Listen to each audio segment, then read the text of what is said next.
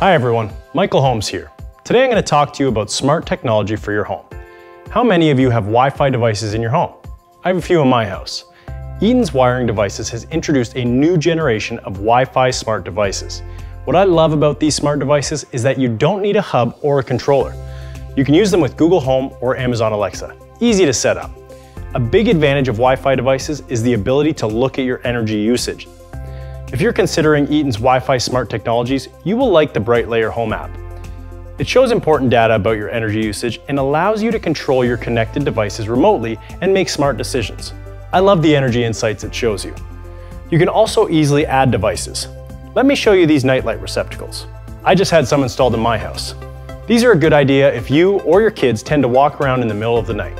These Eaton nightlight receptacles can provide the light that you need to make sure everyone is safe. You've got a dimmable LED nightlight with a variety of receptacles. Good to install this near stairs or in your kids' room. Take a look at Eaton's smart breakers. They work for new construction as well as retrofits. These are an excellent way to reduce energy costs and control energy use, and can be integrated with existing smart home infrastructures. So what actually is a smart breaker? Smart breakers can be controlled and operated remotely. If you're away from your home, your smart breakers allow you to remotely monitor and control your load demands. For example, let's say you have an Eaton smart circuit breaker that is connected to your fridge. If the refrigerator malfunctions and draws an excessive amount of current, the circuit breaker can sense this and would automatically trip.